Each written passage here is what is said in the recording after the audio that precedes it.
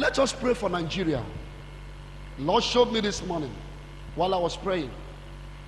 He said, pray for these 3 states.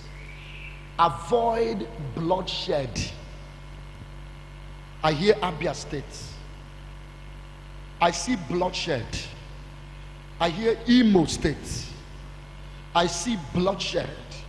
I heard Medugri. I see bloodshed. We raise our hand of agreement. Church, lift your hand.